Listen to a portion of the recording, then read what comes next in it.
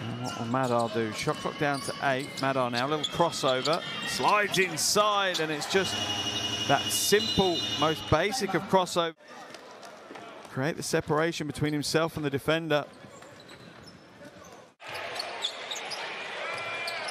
Nice little backdoor cut.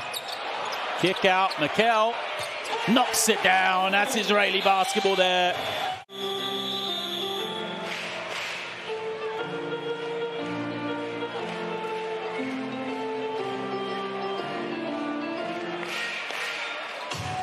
Kitzing almost dribbles it off his own foot, and it's knocked away. Madar now. 3-on-2 break for Israel. Hands it off. And the finger roll for Cohen. Couldn't be clearer. There's the last score. Cohen just gliding to the glass. From Poland. Madar to Mikel for 3. Back-to-back threes for Mikel. One before the timeout. Madar, there you see, great timing on the pass. Gives the space to Mikel to knock it down.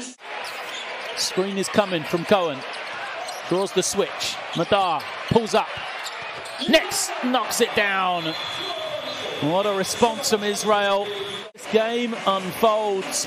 Back-to-back field goals for Israel after they'd gone the first. So comes down with it. So not really worked for Poland though, the way they would have liked. Israel just getting easy looks against it.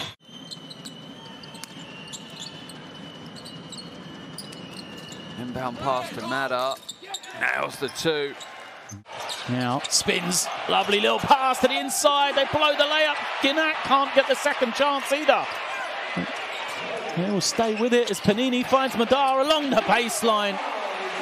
Crowd wants a foul. Referees don't give it. Madar again.